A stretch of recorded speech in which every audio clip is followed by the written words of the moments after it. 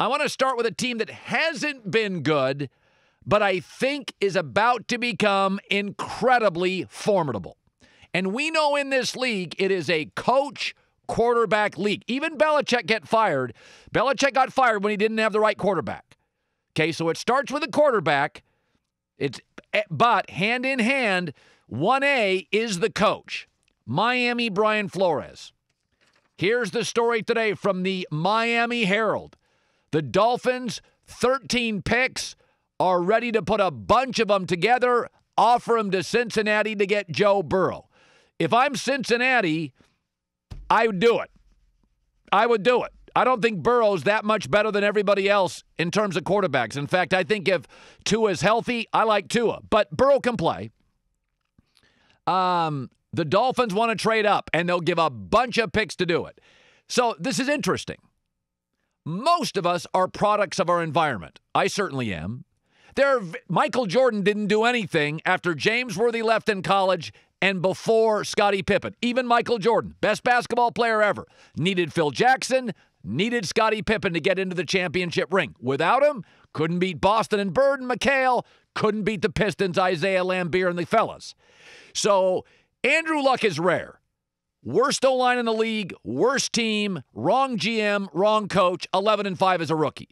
John Elway, Dan Marino, Andrew Luck are maybe three of the most gifted quarterbacks, not winningest, not the most rings I've ever seen.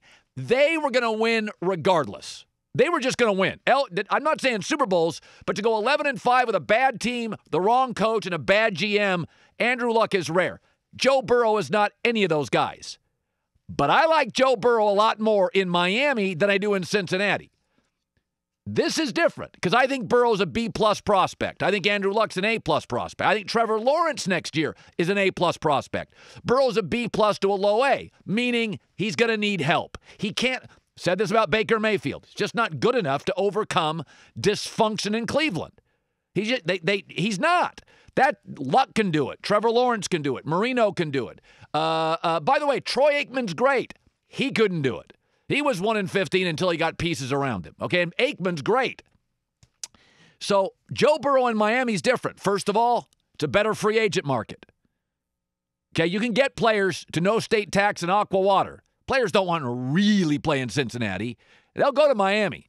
Second of all, the division's easier. You don't have to face the Ravens' defensive front. You don't have to face the Steelers' front seven. And by the way, the Browns, the strength of the Cleveland Browns is not the receiving corps. It's their D-line personnel. You don't have to face them anymore. It's the dysfunctional Jets.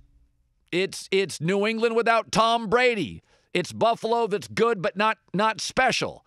So I get an easier division. I get a better free agent market. I get a richer owner. Stephen Ross, unlike Mike Brown, Stephen Ross is one of the top 5 richest owners. He'll spend money. Money's not the problem in Miami. The other thing is the weather. Cincinnati is cold and windy by Thanksgiving. Miami, the only thing you deal with is September humidity. And Joe Burrow does not have a great arm. It's fine. It's Tony Romo. It's good. It's not special. It's not going to make those big throws in wind. And I also think Brian Flores is a better coach than Zach Taylor. Now, we don't know for sure if either can coach, but here's what I know. Brian Flores, last 9 games last year with Miami and their personnel, 5-4. Belichick with Brady and his personnel, 4-5. Miami was a better football team down the stretch than New England. I'm not joking. Look it up. And I think Flores is really sharp. I said this last year, I would have given him, if I had a ballot for my top 3 coaches of the year, wouldn't you put Brian Flores at 3? I mean, seriously, what he overcame, what he did. This Joe Burrow in Miami, oh, all right, that'll work. He's not going to get beat up by the Ravens front. He's not going to get beat up by the Steelers front 7. He's not going to get beat up by Cleveland's front. No, he's going to face some dysfunctional teams. And by the way, we've said this before. Where you land matters. Sam Darnold and Baker, dysfunctional organizations, losing records. Lamar gets the Ravens. Mahomes gets Andy Reid and the Chiefs. Josh Allen gets a very good coaching staff and a new GM in Buffalo. Carson Wentz gets Philadelphia. What a shock. Winning records. It's crazy how it works, isn't it? Where you land matters unless you're Elway, Marino, Andrew Luck, or next year Trevor Lawrence. Trevor Lawrence will be able to overcome a lot of junk. So this is interesting. Dolphins interested in a big sweeping trade to get Joe Burrow. My gut feeling is Cincinnati's not smart enough to do it. If I was Cincinnati and could get 6 picks, drop down a few slots, and still get a quarterback, I'd do it in 2 seconds. In 2 seconds. But, Cincinnati's history is they don't take any gambles in the draft. So this is interesting. Like you thought I was going to do a show without Brady. Please, not possible. Tom Brady's goodbye call left Bill Belichick, quote, a little shocked. Belichick told a friend, it was a little shocked. Tom Brady said, Bill, I'm leaving. After speaking with Kraft and Belichick, according to a source, Brady felt like there was a huge weight lifted off his shoulders. He's excited and fired up. So we talk about this from time to time. Everybody's got a hole. There's no perfect broadcaster, no perfect athlete, no perfect coach. The 4 best football coaches in my lifetime, Bill Walsh, Jimmy Johnson, Bill Parcells, and Bill Belichick. But they've all got a hole. And Belichick's hole is he lacks warmth. He won't play psychologist. He's rigid. He's not viewed as friendly and warm. And Tom Brady's all about warm. Tom Brady just chose the Tampa Bay Buccaneers over a much better roster with the Chargers. Why? Closer to family. That's who Tom is. You watch the documentary Tom versus Time. He's a family guy. Hugging his sons. Just the way he lives his life. His sister, his dad.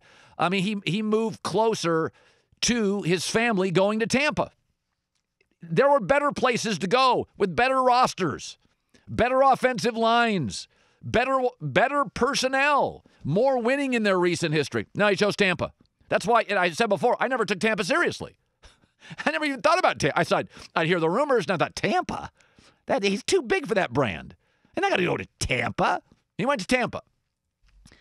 And this is where Parcells and Jimmy Johnson are better than Belichick. There's a warmth to him. I don't know Bill Parcells. Talked to him 6 or 7 times, maybe more. I do know Jimmy Johnson, I think, fairly well. There is a warmth to him. I've stood next to Jimmy and seen him get emotional more than once. He's got incredibly close football friends. Bradshaw and Dave Wanstead. They tell hysterical stories. Every Sunday when I come into Fox, when I do that weekend Fox NFL kickoff show with Gonzalez, Vic, Crystal Thompson, Peter Schrager, when I do that show, first thing I do every time, I go over and talk to Jimmy Johnson for about 15 minutes before I go into my production meeting. Jimmy's fantastic. And there's a warmth to Jimmy and Bill Parcells. They're psychologists. The other was 3 days ago this weekend. Was it Sunday or Monday night? I watched the 2 Bills. It was Belichick Parcells, a 30 for 30. And my takeaway on this is that Parcells, Parcells is verbal and he's a talker and he laughed at himself and he was embarrassed. Bill is stoic. Bill grew up with a mom that spoke 7 languages and a dad that helped create scouting. It's a very academic childhood. Academics can be cold. Academics can be rigid. Academics are data, research, and fact-based. Sometimes Belichick is cold. Tom Brady is warm. And if you listen to players, how often have I brought a player on my show in the last 2 years, 3 years? And when you talk about their relationship, Andy Reid's a prime example, where they'll say about Andy Reid, Chris Jones said this. Who do we have? Frank Martin said this. They're like, Andy cares about me. Andy cares about me. It matters. I mean, don't you kind of want to think your boss cares about you, beyond the money you produce for him and the revenue and the ratings and the trophies you produce for him? It kind of matters. You want to know they care about you. And that's the hole in Belichick's game. He's not pro player. He doesn't have a lot of warmth. He's academics to a fault. The socialization part. I mean, we unless you live in New England, many people didn't even know until a couple years ago he had his son on the staff. I mean, that's just Bill's hole. And everybody's got one. But Belichick was apparently shocked when Tom Brady called him. So there you go. I think it's 2020. Athletes more than ever want to be appreciated as humans, not just football players.